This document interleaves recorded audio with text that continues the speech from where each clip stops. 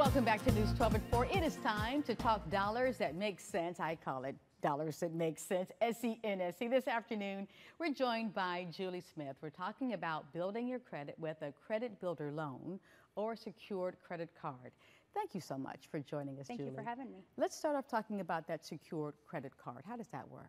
So this is a great product for someone that's just turned 18, just starting out their credit, or for somebody that's had some past challenges and they're trying to rebuild their credit. So the way the secured credit card works is you put the money on hold, and we keep it on hold the entire time you have that credit card, and then you just use it like a regular credit card. You charge on it monthly, make a payment on it, and it's going to report to all the credit bureaus every month. So it's a great way to start out earning some credit and getting a credit score. Okay, so in a practical sense, say I take $500 and put it on that secured credit card. Now, that means I can charge up to $500. All right. But at the same time, it doesn't mean that I don't make a payment. Correct. I can charge up to. And so you can't go back to the bank and say, well, there's $500 sitting there. Doesn't quite work that way. No, it doesn't. So what do lenders want to see? So they want to see that consistent payment history. So charge on it monthly, make a payment on it, and then just keep revolving. It's just like a line of credit, like a regular credit card.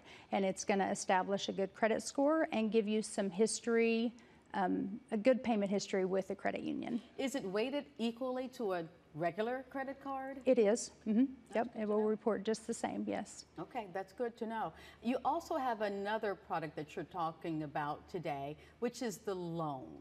The credit builder loan. Credit builder loan. Yes. Yes, tell me more about that. So it's going to be similar to how a secured credit card works, with the money being on hold, and then as you make a payment on it, that money releases back to you. So it's yours. There's it's a fixed rate, and there's a term on it. So you would make a payment, say if your payment was $100 of your money would be released back to you. I see, I see. And that's going to report to your credit as well.